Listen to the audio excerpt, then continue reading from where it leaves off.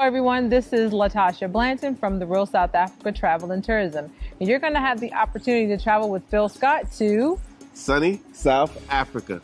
You guys are going to have the opportunity to come to Johannesburg, and you guys are going to be coming to Durban. And we're going to set it up perfectly. It's going to be like a luxury experience for you guys. At the same time, you're going to be getting some culture. And of course, you're going to get an opportunity to talk to Phil, hang out with Phil, and get his views on Africa and South Africa.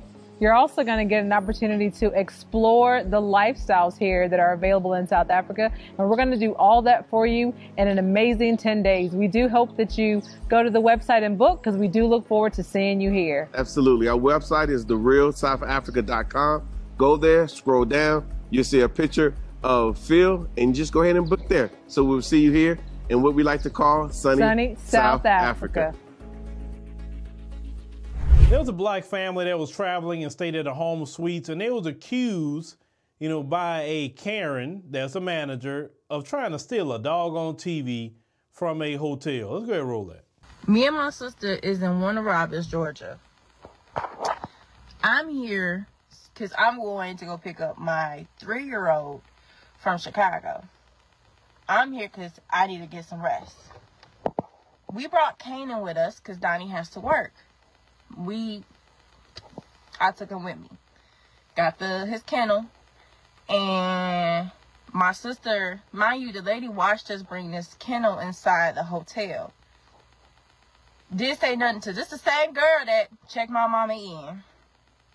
My sister walks out with the kennel into the front desk. She watched my sister walk out. Is that a TV? Did y'all steal a TV? Here, we back away for a bit again? Yeah. Yeah. You should know. Look, you guys have been here at Yeah.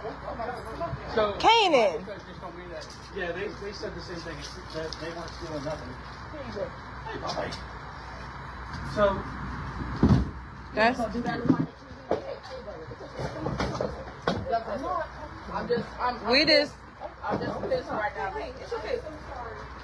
No, you assume, but you see her walk out with a cage, so don't even try that. You tried that. Don't even do it. So instead of...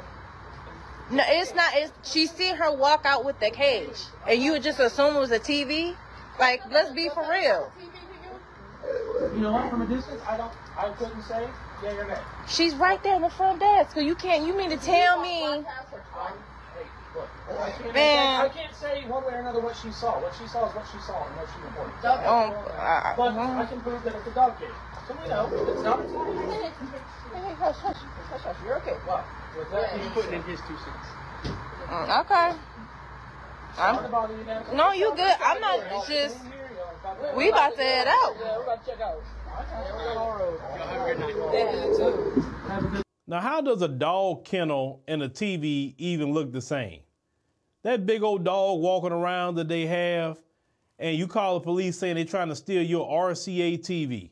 Who wants to steal from a hotel, steal a TV anyway from a hotel? TVs are so cheap these days. Man, you can get a big 60, 70 inch these days for about much or nothing. So why do they need to steal from y'all? They were just on the road. They need to get some rest. They stayed there, and they try to go on by their business. You call the cops come out there, see what's up. Nothing was going on. See, when they do things like that to y'all, y'all need to sue every single time. Black folks need, and going into 2024, you need to get your lawsuit game on. Lawsuit. And the reason why you need to start filing more and more lawsuits is because it's important that you let these companies know that you're not going to play with them, that they got to treat you with respect.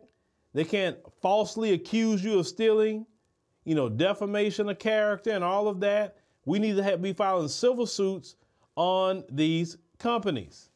It's very, very important to do so. Because, see, people do this to black folks because they feel that we won't sue them and drain their pockets. No, you start draining their pockets and their business insurance keep getting hit up, oh, trust me, they gonna fix it real quick. I told you the way you make racism stop is that you make racism costly. Whether it's a loss of job, lawsuits, make it costly. That's the only thing they understand is some sort of loss.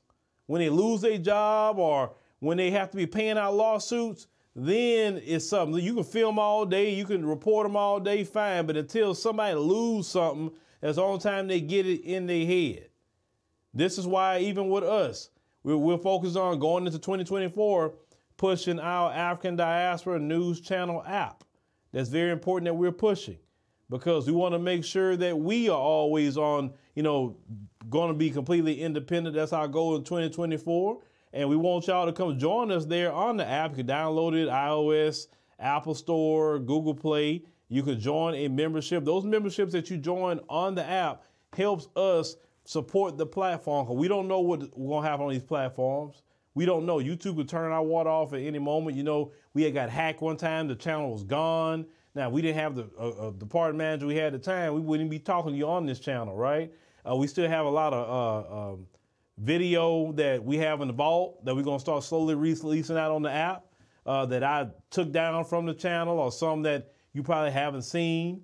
We're going to be putting that out. We got a lot of ideas that we're going to be putting on the app that's not coming to YouTube, so you definitely want to be on the app. Our goal is to get 10,000 members in 2024, 10,000. And I know there's 10,000 people that say, you know what, I can support that. I want to make sure that they're completely independent and they can keep going, right? I know that. So that's why I'm calling those things out as though they were, right? But we got to always support, what we like, because if you let the folks stay in control of everything, then they can snatch it away at any time. We have to do that. Even when it comes to things like hotels, we got to open up our own hotels. Also, we got to do that as a people. That's what our ancestors did. We all had our own. Ownership means control. You don't own, you don't control. It's just that simple. And that's what we're pushing here, ownership and control. Anything that we have, we need to own and control going into 2024. That should be our mindset. Owning, controlling. If you don't own, you don't control. No matter what somebody let you do, you don't control. Even when you're renting a place to stay, you don't own it. They allow you to stay there. That's why they can raise your rent and do whatever, because they own it and they control it. That's why we got to get our people out of apartments and into single family homes, so you can own and control your home. But let me know what y'all think about this, and we'll thank everybody for joining us on the app. It's great. I greatly appreciate that. I'm seeing a lot of people starting to come in. It's beautiful to see that, and I know we will be able to hit our goal. We're gonna keep pushing, and our goal next year is to expand the brand.